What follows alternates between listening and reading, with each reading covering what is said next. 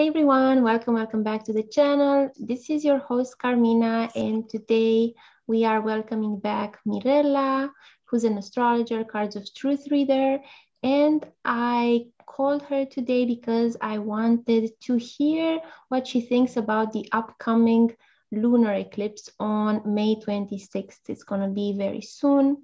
So welcome Mirella, how are you doing? Hey Carmina, thanks so much for having me. Hello everyone, it's been a while, I missed you. We haven't actually connected that much during this crazy pandemia, so it's very nice to be out and about in astrology style. Thanks. I'm doing okay, how about you? I'm doing well, so I'm curious if you have like good news about this eclipse. I actually do. I have some good news and some crazy news. So, May 26th, depending on where you are in the world, we have this total lunar eclipse.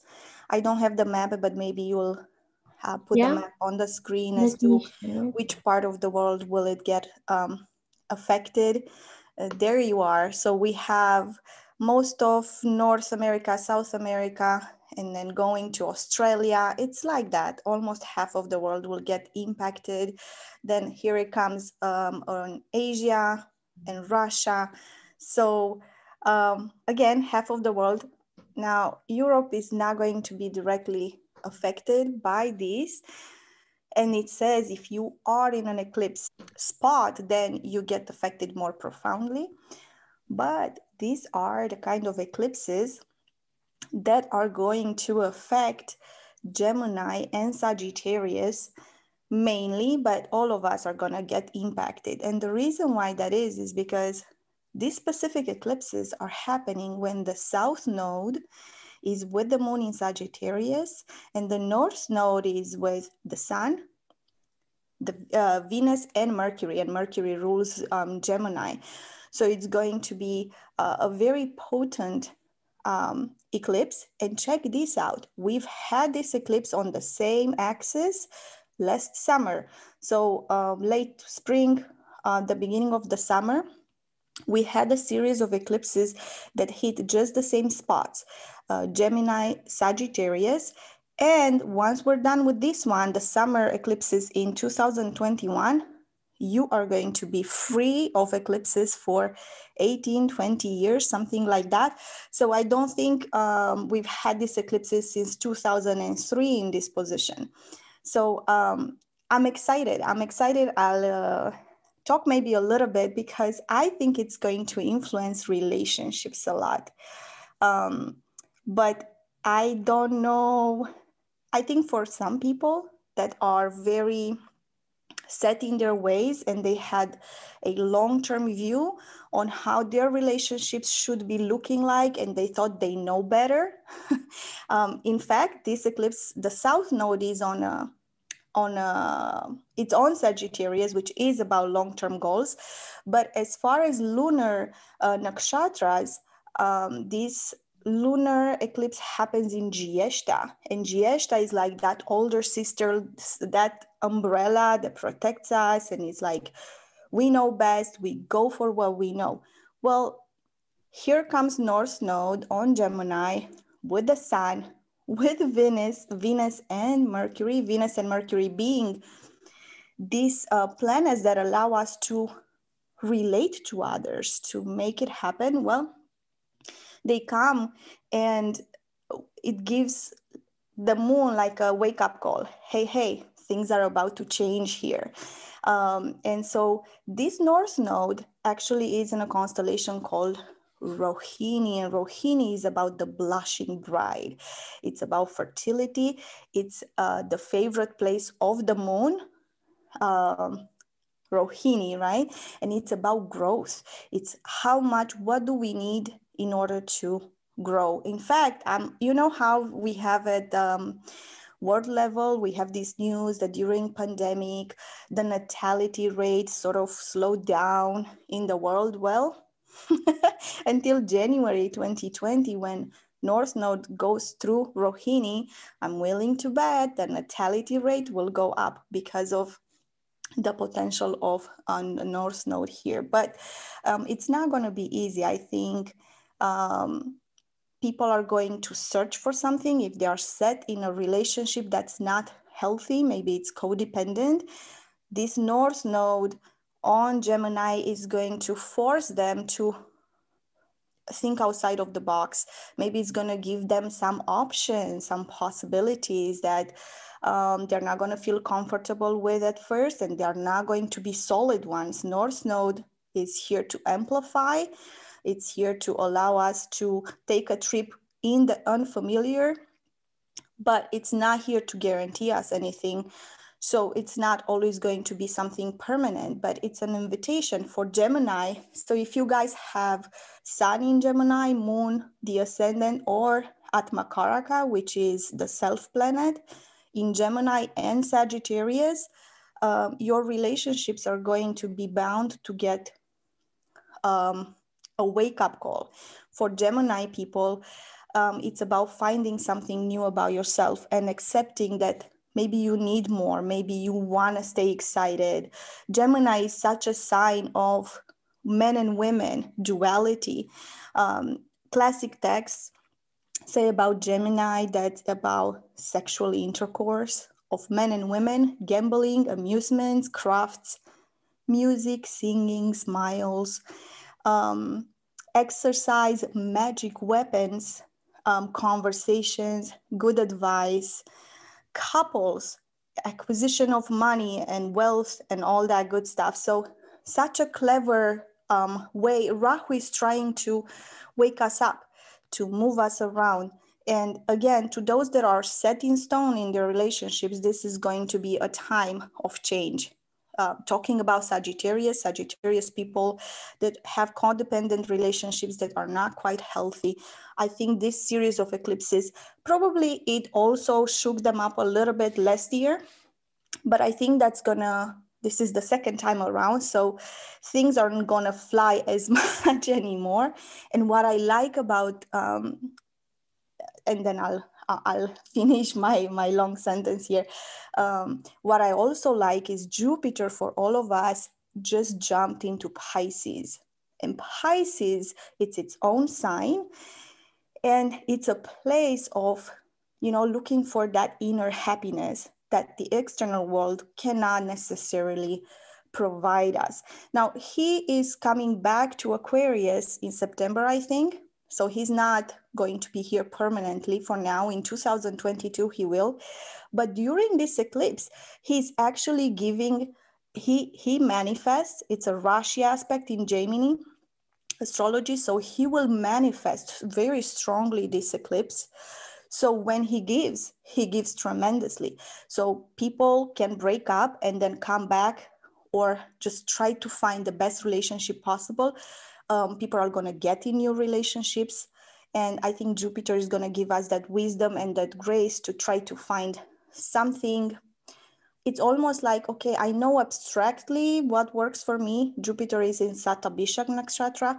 But I think here I can really find my happiness. So I really, really like that about the upcoming eclipses. But make no mistakes, it's going to produce a little bit of extremes in relationships. What are your thoughts? Yeah, Mirela, thank you for sharing that with us. I think you made a great summary. Okay, so what I see here is that Venus is squaring Neptune, which can lead to some fantasy life that maybe is not going to go completely right. It's going to go maybe because Neptune has to do with seduction, fantasy, escapism, but also spirituality. So a square is not a comfortable aspect. It's an aspect that shakes you up, like you said this eclipse would do for some people. It would shake them up. So there's going to be some tension with fantasies, getting somewhere higher with your spirituality, because I have read in some texts that they consider Neptune a higher octave of Venus. So maybe for artists, it's a good time, because even if it's a square, if they put in the hard work, they can make something happen. Also Venus with the North Node in the same sign. The square can be a very productive aspect, but you have to work for it more and get past the frustrations that come up. Because of the North Node influencing 3 planets, it's going to have a lot of impact on a lot of people. But I really don't think it's like such a difficult eclipse like we had in the past. I think this one is more lighthearted, and even if some less desirable things happen, like you said, Jupiter is very well placed, so that's going to help. Mars there is also trining Neptune, so that's also giving an element of fantasy in your action, and like what are you going forward to, like what are you moving towards? Is the courage to do something motivated by something real and concrete, or are you based on a fantasy? So what would your like advice be for people during this eclipse? Like, should I move forward? Should I go with the flow, or should I be more cautious with my actions, especially in relationships? What do you think it is? I was actually having this same question for you in my head. I think the biggest mistake people could do with this series of eclipses, even though it carries them in the unknown, is to force themselves or to control them or to try to control the future. So I think if they go with the craziness and the flow, and it could be nice craziness. I mean, who doesn't like relationships? And this Mercury and Venus, they're actually in the searching constellation of Mrigashira. So it's quite normal to explore, but don't set. It's like, okay, I like this a little bit and I like that, but do I have to really make a decision long term? So I think I would advise people, whatever this brings them, because for each ascendant, it's going to activate a different house, this eclipse. But I would say, whatever it brings them, they have to just go with the flow and just live in the moment, because that's where it all stays. Like, don't think about the future so much, though we all live these crazy times where all our plans, long-term plans, sort of changed, right? So that's the whole lesson of last year's summer eclipses and this year's summer eclipses. Go with the crazy, go with the flow, because I think that's where the growth is. And again, especially with this Rohini and Jupiter in Satabhishak Nakshatra, that's all about searching. And this brings a sensitive point for me, because Jupiter in water signs is so powerful. And last time when Jupiter crossed the water sign in Scorpio, my interest in astrology sort of just sparked, and it never stopped since. And then I went through a sun eclipse that I actually traveled to see, and I didn't know anything about astrology at that time, and it's changed my life completely, and I didn't understand that until after, once I found this, say very shortly after everything happened. So I'm very excited about this Jupiter in Pisces. So I think people should just go with the flow. That's what this is. And Gemini, it's an airy sign. And check this out, this Saturn just is barely going into retrograde motion. So both of these eclipses are going to be with a Saturn retrograde, with a Pluto retrograde.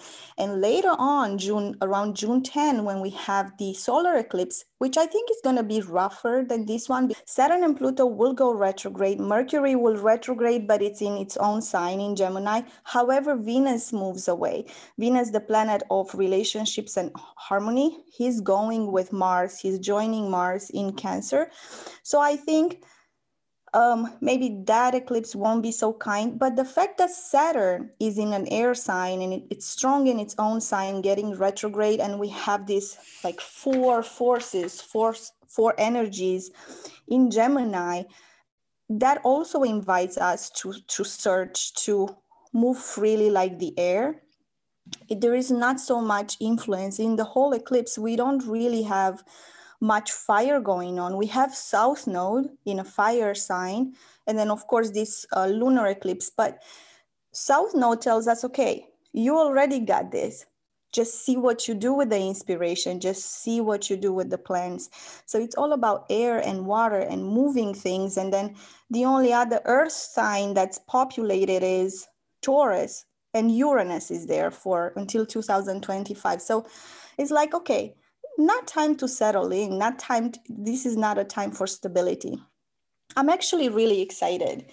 What do you think of this Pluto retrograde? I mean, I know for 16, 20 years is in Capricorn, but this Pluto seems to also want to tell us to sort of let go of control. Yeah, Pluto is it's a tough one. Like you can say, okay, it teaches you to let go, and it teaches you to become more authentic. But through that, it's the letting go process for us, most of us who are not like living on the Himalaya and levitating, it's not easy. So going back and forth retrograde, it means it's going to go back and forth into people's cusps. Those problems that they thought they finished, they're going to get another chance. Okay, now you're going to get something else in your relationship. If it's on the seventh cusp, you're going to get maybe another difficulty with your life path if it's on the ascendant. Maybe you're going to have some health problems if it's on your ascendant. It's not to punish you, it's just something that your ego cannot control anymore, and you have to let go of that control there and just see what is left after Pluto sweeps off the less authentic parts of that. So what can you do? We all have Pluto somewhere in a chart at all times. And now going back and forth in Capricorn, it's about concrete things. And also on a world scale, it's about the worldly structures, which are kind of crumbling in a way. It's like things are not as they used to be. They change very rapidly in the past years, especially after that December eclipse in 2019.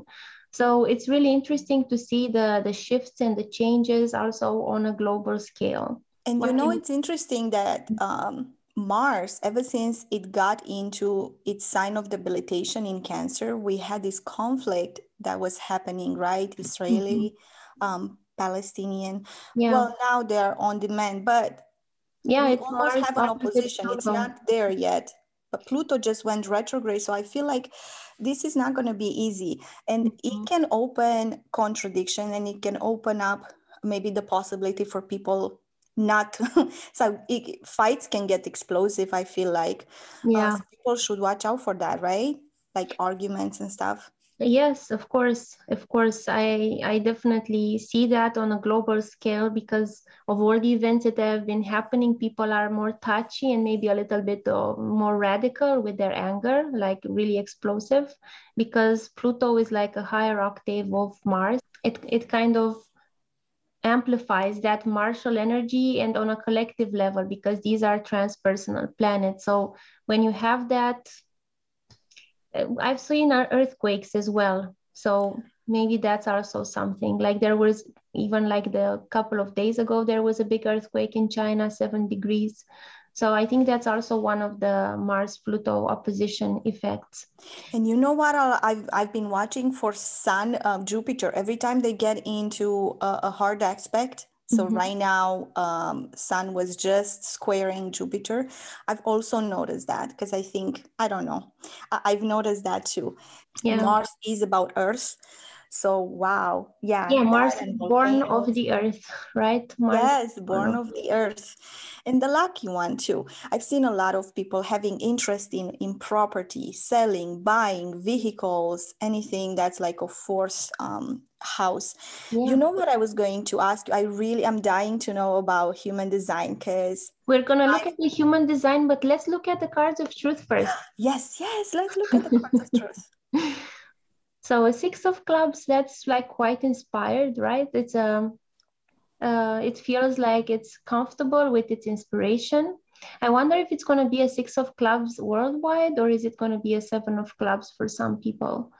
Maybe for some of them because it's after sunrise, right? So Mm-hmm. yeah, seven of clubs or six of clubs. That's a little different. but it's the clubby energy. So like we were talking about Gemini, you were talking about that airiness. The clubs also have that airiness element to them. So it's more mental. Even if like you're excited about maybe a new relationship, maybe it's going to be like a mental excitement, or whatever it is you're excited about. It's going to be, you know, like mental curiosity, intellectual enthusiasm, something like that. And this clubby thing is also bringing that element. So if you get if you're in the part of the world that gets the 6 of clubs, it's going to be definitely smoother than the 7 of clubs, where you have to be more cynical and like more pragmatic in a way. And the 6 of clubs is more enjoying. It's a Venusian airy quality, just Yes. like the Venus in Gemini that we talked about earlier. So what do you think about this chart besides the birth card of the eclipse, which is maybe the 6 of clubs for most of us? Well, I'm looking at the ecliptic. I'm like, okay, here comes the change. That's another ecliptic. Ecliptic is the path, right, that we're walking on. So if the solar eclipse happens on an ecliptic of 5 of clubs, that means some change. That means some crisis. Maybe things aren't going the way we want. But isn't 5 of clubs trying to like get their hands on something and just do something about it? It's like very active, very Jupiterian, very judgmental. So, but I think it goes well with the 6 of clubs. So in order to get fulfilled, in order to feel like we're progressing. And since we're talking about relationships, I mean, we do have that Queen of Hearts moon there. And then we have a 3 of Hearts Venus that sort of goes hand in hand with what I just said. Explore, enjoy, and don't look for something permanent Yes. necessarily. Yeah, definitely. Venus, Rahu, Mercury, definitely a lot of fun time. Yes. So And secrets, do you think mhm. there'll be a lot of secrets during these eclipses? Well, it depends where it is. If it happens in your 12th house, in your 8th house, or in your 4th house, the hidden houses, the water houses, there's more likely to be a lot of secrets, definitely. And I also, you mentioned this 6 of clubs. We have the 5 of clubs, but also the 10 of clubs on the Mars card and the Ace of clubs on the Saturn card. So a very clubby spread for this eclipse. It's good that you're letting go of the emotional victimization. Hopefully, that with the 7 of hearts, there is like, okay, I'm not going to suffer today. Let me do something fun. Hopefully, that would be the best expression of this. Yes, I like that. And then I think it can get pretty spiritual as well. For those people interested in spirituality, this could be a time of inspiration, of trying something new, of advancing. Like, I feel like Rahu is all about getting into new territory. And so, Mhm, but look at that Jupiter. Jupiter is a king of spades. Um, mhm. and then and then it's connected into a 10 of spades, and then it's connected into like the Ace of spades Neptune. I'm not seeing very well. It's also Yes, going in that card. yes. So I do think that requires some wisdom. It Mhm. requires some letting go. So it's not Yeah. all bubbly as we as it's hinted. Yeah, I think it's good that you pointed that out, because whenever I see that Moon Ketu combination, it's always very deep spirituality. It can be a very introverted and very hidden, but it also has a lot of spiritual potential. So as we always go with the nodes, we start from the south node. We said, okay, we had that. Let me try something else. Then we try the fun in the north node, and then maybe we go back to the south node with a deeper spiritual lesson. So I love going what you just said. Yes, so nicely said. Yeah, Yeah, so it's so it's a nice eclipse. I'm looking forward to it. I mean, our heads are gonna, my personal moon is in Sagittarius, but it's at the end of Sagittarius. And mhm, I felt these eclipses last year and I'll feel them again and I'm gonna enjoy. You know why? Because it's the moon. The eclipses are about the moon. You know, either way, I think Sagittarius, whoever has some planets in Sagittarius, should be open to something they don't know, they don't necessarily see, and get something, they learn something from it. It's exciting. Yes, and let me share also the human design because you asked me, and why not? Yes, I'm dying to know because I love human design Yes. and it's because of you. I manifested you. Yes, yes, yes. Okay, so let's see. Well, I think the human design chart also would change a little bit according to the moon, depending where you are, but I put it where I am in Belgium. And I think it's really nice because it's an eclipse. We would look at the black part more because the black part is what's happening actually on May 26th, and the red part is what was happening 88 days before May 26th. So if we look at the moon there is in the 24th gate. This is the gate of power. It's on the sacral center. So 34 or 24? Sorry, it's small and I can't see. the 34 gate Okay, here thanks. is on the sacral center, and the moon is there. So the moon, which is one of the, it's the main star of the eclipse, right? So it's here is like power. The sacral center is your center of vitality, is where you get your juice from to flow. So if your sacral is defined, then you have a consistent power. If you do something that you really love, you don't get drained.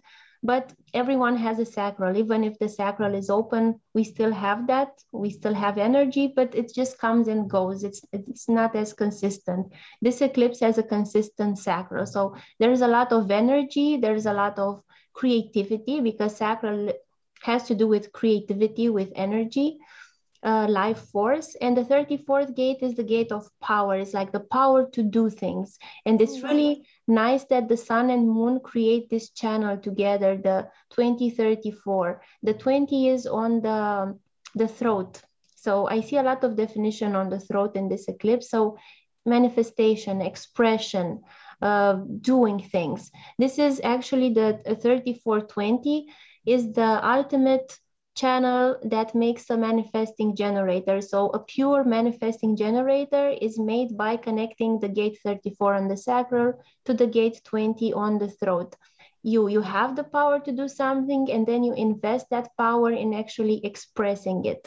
So it's empowered expression. That's the 3420 gate. So I think it's really good, like you said, go with the flow, go for it, even if it's not something that's going to be forever. For something, it's good to explore because there's a lot of power of manifestation. It could be something very creative, or it could be some insights that you have about your personal life, but it's good not to be like really passive in this eclipse, whether if it's your physical or spiritual or emotional life. I think it's good to express it, to go with that energy. I love it. And look at all those. You have another, I don't even know how many channels that are already defined. So I feel like this eclipse can do a lot, right? Isn't that? Yes. Because I keep seeing connections there.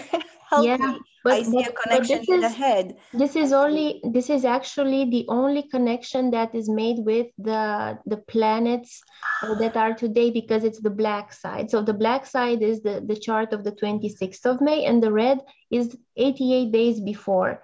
So Okay. if we would take it just as that day, we would say, okay, this is the only full channel that is made. The others are, half the design, if we can say, because some people, when I did these videos in the past looking at like an eclipse with human design, they say you can't look at an eclipse like that. You just have to look with the chart of that moment. But why not? Because an eclipse can also be like an event that is born out of what happened 88 days before. So in that respect, I don't think this is like a wrong way to look at it. But if you want to be pure and strict about it, only the black. You just see black. You don't see any red. And even if you just see black, you still see this amazing manifesting generator channel. It's like you have the power that backs it up, you have the fuel, and then you also can express it. So isn't sacral about sexual energy too? It's creative energy, also sexual energy, definitely. It's There the you go. ovaries, the testicles, that's the sacral. So it's creative, energy, and that creative So energy all can sorts come of creativity. exactly. It can create a baby, or it Wow. can create a work of art, or it can create, you know, your job that you really like, or whatever it is that you're busy with. That's what the sacral creates. Oh, nice. Well, that sort of goes hand in hand with what we've been seeing so far, right? Oh, let's also look at the nodes. So the south node that is going to be close to the moon is in the gate 9. That's the gate of focus. That's like attention to details, like you're really focusing on something. You're like really going for it. You don't sleep at night. And that's usually, you know, the eclipse energy. That's the full moon energy. Like it's hard to sleep at night anyway, but it's going to get amplified with that south node in the 9. And the north node is in gate 16, and that's the gate of enthusiasm. So that only just goes hand in hand with what we said before, right? Enthusiasm, excitement, curiosity. It's just like, it's not necessarily, because it's not connected to the 48. So it's not necessarily something that is, it can be profound, but it's not, I mean, the premise is just excitement. You can make it something profound, but it's not really, you know, that's not it necessarily. For some people, it will be more like a surface experience. For other people, they can make it profound if they want to, but the excitement will be there, the Oh, enthusiasm. yay. There you go. So, so gate 9 with the south node kind of goes hands in hands, like you said about getting focused. And Mhm, that Sagittarius energy that we've also seen. mhm. So we have to kind of try to find a middle ground, but the invitation is to follow that excitement in North Node in gate 16. It kind of goes Exactly. hand in hand with what we've seen with Rohini, with Gemini, with the other two planets in Mrigashira. See, it's like it's hard once you find these systems not to see extra, like Exactly. It's good. look to find the blind spots Yeah, that you you don't. find a more like 3D view if you use like, okay, from this and from that. So I think it's really nice to have all these together. Yes. Yes. So I hope everybody has like a wonderful eclipse, even though it's like out of control and it takes us on some path that we ever. I've noticed with Gemini, people are like, um, wow, I never thought I'm gonna try that. Or Sagittarius people are like, I never thought I would put up with that. So here you have, don't try to control it because it's only gonna get worse. And what's interesting is when we have an eclipse, like a lunar eclipse, it's supposed to be a full moon. This is a Mm-hmm. time when the moon is in opposition with the sun. So the moon is supposed to make us well-rounded, well aware of what sun wants to do. But when it's blocked, it's an eclipse, right? So when it's blocked, it's not the sun that's blocking it. It's dear Earth. We live on Exactly. Earth. It sits in the middle between sun and the moon. So it's our shade that shades that moon. I think our own fears can come through. It's Mm-hmm. like, oh my God, what if this is not long term? What if this is this? And then so we can get our own things around this moon and kind of can get controlling because South Node with the moon can try to hold on to Yeah, its, that's a very what's the good moral point. thing to do and all that good Yeah. stuff. So don't let that. Just go with the North Node. Just let it carry you. And then all of those fears are normal. I think people should understand fear and excitement and opportunities, new opportunities are part of growth. And I think this eclipse wants us to grow. Thank you, Mirella. Good. During an eclipse, like the moon is obstructed, so our mind has a little time to be alone, and maybe then it doesn't receive the light from the sun, and it gets scared, like, oh my God, what is it? Where is like where am I going to? You know, what is the purpose? But it's also like you said, it's like it's good to reflect a little bit. It doesn't have to be always, okay, this is my purpose for the next 20, 30 years. You know, let's see what it is now. Let's see how I feel now. Let's be a little in the moment. So it Yes. was good that you pointed it out. So Yeah. thank you again, Mirella. Will you be also doing a video about the 10th of June eclipse that's coming up? I think so. Or maybe we'll do a video together. We'll see. Do you have a channel in English? I know you have a channel in Romanian. If I have any Romanian subscribers, just go and subscribe. Yes, I'm very active. I have hundreds Astrologie of cu Mirela. videos on my Astrology cu Mirela. Yes. And you know, I've had an English channel for a while, but then I moved out of United States, so I kind of closed that channel. I reopened one. It's called Orion Astrology, like Orion, like the constellation Lion. of Yeah. Orion. Probably have 2 videos there, but you guys can find me on my website, which is theastrologyshop.org. And I do offer consultations in both English and Romanian. Thank you, yeah, for mentioning Yes, that. You check can out find me, you can Mirela. find my work. I'll try to post more in English. Oh, and I do have a channel for cards that I also started. It's called 5 of Diamonds. If you want to find me there as well, and if you like cards of truth, I'm going to try to post most often. But see, I haven't been so active in Maybe the this eclipse community. will, I don't know, will We'll activate change you. that. Yes. So I thank you. Thank you so much for having me. Always a It was a pleasure. It pleasure was so for much me fun. too. I learned so much from you, and I'm looking forward for your classes. Ah, thank you, Mirela. Looking forward for your classes. I'm going to tell everybody about it because your classes are awesome. I've taken quite a few classes from you. Yes, you did. Yes, yes.